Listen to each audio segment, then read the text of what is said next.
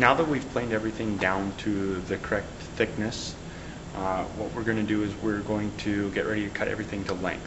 We're going to use the chop saw, and we want to use a zero clearance chop saw with a zero clearance insert so that we don't have to worry about chipping out.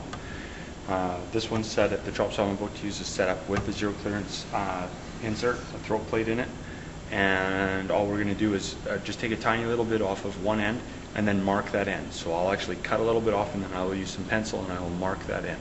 So we'll get set up for that, and we'll get these all cut down.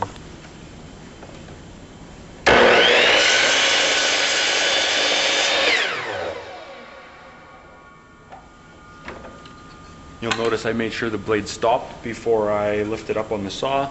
I mark my end that's been squared, and that's all there is to it. So I can be repetitive now, and I can go through each and every one of my pieces, square them up, and then we're ready to measure and cut to length. Okay, so now that we've squared an end and marked it, the goal now is to measure out one of each component. So in this case, I'm going to measure one of my legs, but it's the same process when I'm measuring my aprons, my rails, the front blades. Everything is going to be the same process. So from here, I'm going to line it up.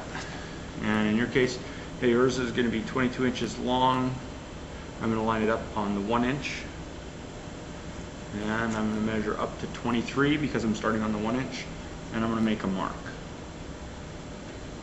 Okay. Once I have that mark, okay, I'll put an X on the opposite side so I know which side my blade is supposed to be on, so I don't cut on the wrong side and make my legs a little bit too short. Same thing with my aprons, rails, and blades.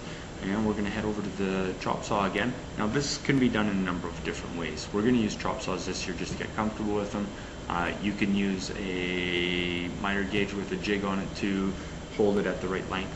You can, there's a number of different ways you can do this. This isn't the only way, but we're going to use the miter gauge. We're going to set a stop up on the miter gauge so that it is repetitive. We only have to measure once on each piece. We slide it up against the stop, cut, next leg, stop, cut, next leg. It's a fairly simple process. Okay, so this one's a little different chop saw, much the same as the last one though. It's still a 12 inch, this one's a DeWalt now. It has a fence on it as well, but it has a sliding stop that we've made up, okay? So what we can do is we can set up, in this case, one of the legs. We can slide it back. Okay, my blade on the scrap side, we'll hold it in place. We'll get the stop set up. Tighten the stop down good so it doesn't move. And then what I like to do is remove the leg, make sure there's no dust, slide it back, and make sure that the blade is still going to cut on the scrap side, which in this case it will. The only thing left for me to do now is to grab some backing, and this one doesn't have a zero clearance throat plate, so sometimes I like to put something underneath. It's got a good fresh blade on it, and we're going to router chamfer on the bottom, so I'm not going to worry about the little bit of chip.